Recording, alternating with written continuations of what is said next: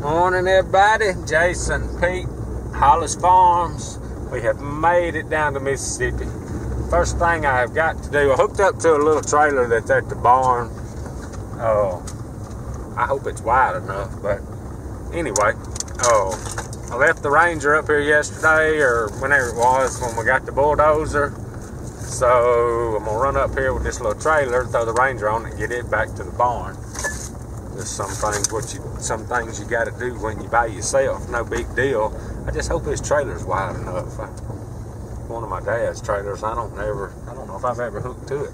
Had never hauled a Ranger on it, but when we get up here, we're gonna see if she's wide enough. Tell y'all a quick little story about these pines right here. I guess they 5-6 years old now. I remember before we clear cut them, them turkeys got to roosting in these things, and boy, we had some fun hunting. But what was so bad about that clear cutting, I'll turn y'all around. Those trees were planted before we got this piece of property, and I had rode mules and horses out there back when they was real tall and it was just briars and stuff, kind of deer hunting and scouting.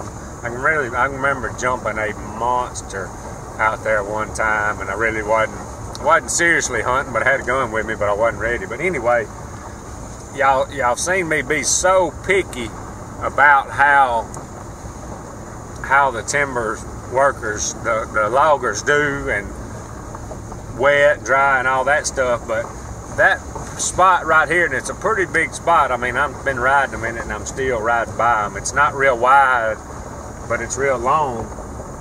But I can remember being on my mule, and it's like you just fell off down in a hole.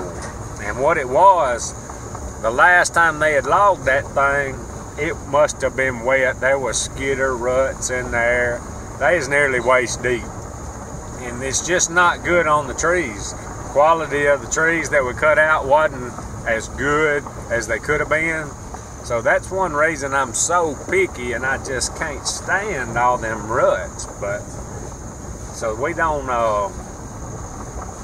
gonna hardly let them log when it's muddy like that. I mean, it was bad. It took lots and lots of dozer work and site prepping to get it back right. It's right now. It got ripped and bedded after it was fit. It was just a mess. And we don't ever want that to happen again, because the trees just don't grow right. They get stressed out, and the ground's all, it just ain't right, and it just there's no need in it. So I just thought about that a minute ago. I remember riding my mule in there, and I thought I had fell off. Thought I was gone. Just, you know, the grass and briars and all was real tall, and you just whoop, fell right off in it. It was a mess. Anyway, let's see if we can get this Ranger. I ain't sure this Ranger gonna fit on this trailer or not. We're gonna have to try it and see though.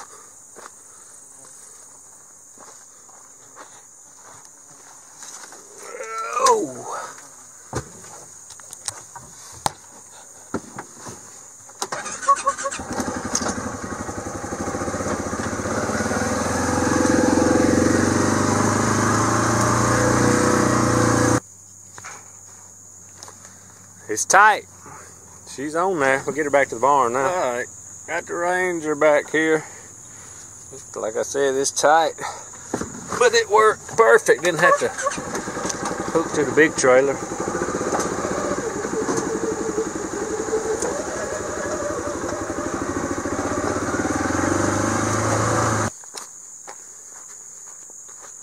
Oh, Pete likes to ride. Watch him jump on that Ranger. I gotta pee on it first.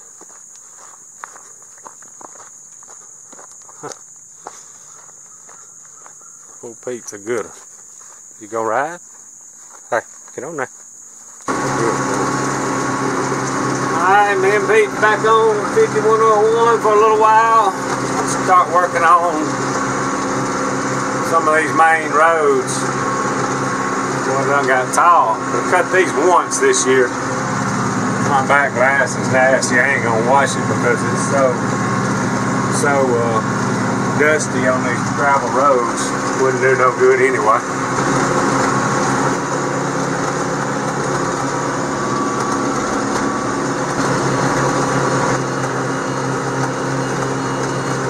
so dusty on that gravel road a while ago, I can't even see back there now.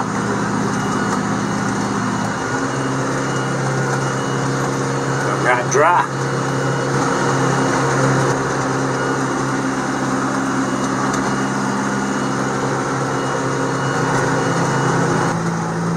Alright, so I've already cut these roads right here. I'm going to run down here real quick. Oh, my dad come down and got the dozer yesterday after I got done with it and brought it down here. We got to do some work. I'll show y'all when we get down here where and why we're fixing to do what we're going to do. Alright, so we're fixing to move a logging crew. Hopefully, if the rain don't start back in here, we got a bunch of thinning we got to do. I hate cutting timber during deer season, but it was such a wet winter and all, we kind of got a late start, so we just, to keep up, we got to do what we got to do. And the way we usually access this over here, see, you done been pushing a little bit yesterday evening. My daddy loves that bulldozer. Oh, where was that? Oh yeah, the way we access over here, there's a creek right here. The way we access this now is across the bridge where we crossed the other day and bush hogged and all. But the way the loggers are gonna have to access this is right here, and there's an old bridge right over there, and it was only used years ago for four-wheeler crossing. I need to work on that thing one day, but I really don't have a need for it since we put the other bridge in. But it looks like he made a pretty good stab at it yesterday. The culvert pipes are still there. They used to be there. Of course, in time, after we do this, it's going to wash again. This thing gets out bad, but I think if it gets to where he can cross it and get some more dirt from that way, we've logged out this way before. It's not too bad. We just can't stand much rain over here to work here, but I think it's going to work out good. But that's another project. I don't know if I'll get in on this project or not. I got plenty to do, and I may have to do, I don't know, we may have to haul a little dirt. I may have to haul a little dirt or do some dozer work or backhoe work or something, but whatever. This is why we got the dozer over here now, because we got to make us a crossing where these log trucks can cross right here. Alright, y'all, back over to Speed Shop. We're fixing to get back on this modified. This is a 604 crate motor. It's fixing to come out, and it is on the full bar suspension, which means it's got 4 bars, top bars on both sides, and a pull bar. We didn't think that they were going to be too many in the class running around local, this new class, but there are, so we're going to swap it back over to 3-link. We're going to end up locking these bird cages. They float, taking both these bars off, take the pull bar off, and it's a longer bar that goes on the bottom, different pull bar goes on top. It's got to be a different engine up front, so we're converting her again.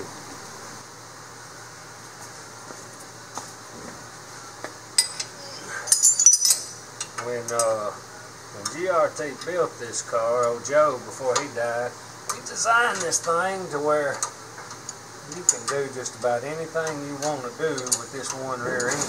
I got to take these brackets off that hold this bar and put another bracket. My spring will actually sit right on top of the housing.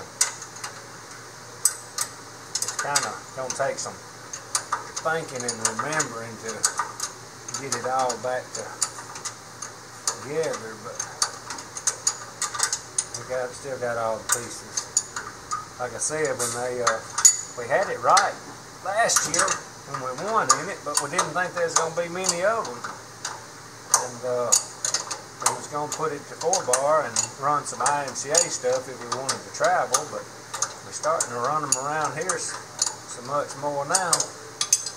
We don't want to travel too far if we ain't got to, and we can still travel it open tight and run it as a V-mod. Ooh, that had tight, didn't it?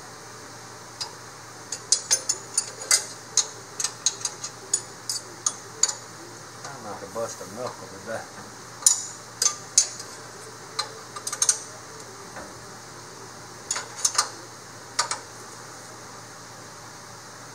God, who put that on?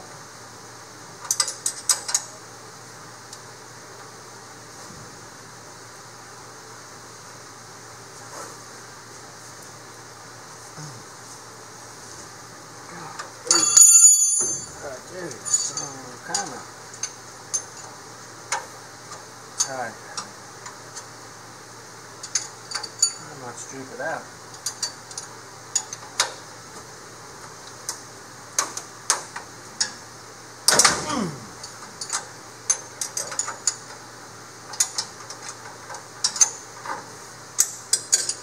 Why is it so tight?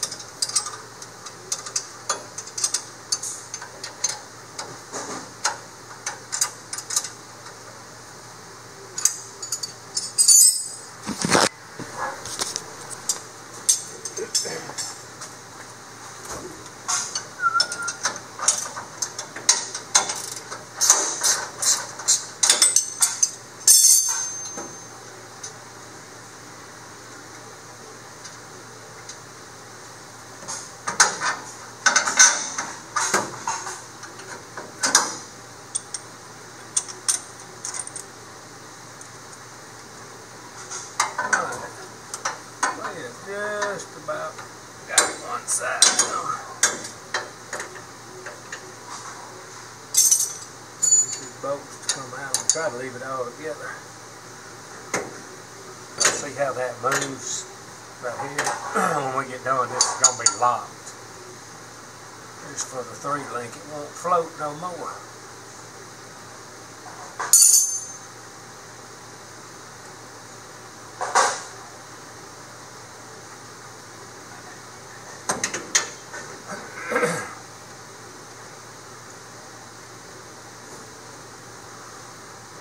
Both out.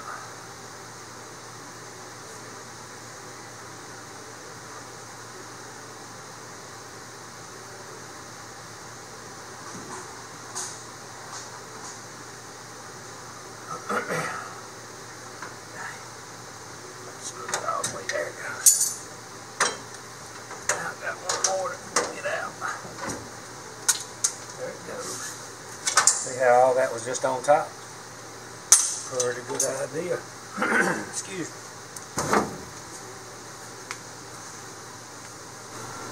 Alright y'all, the easy part is done.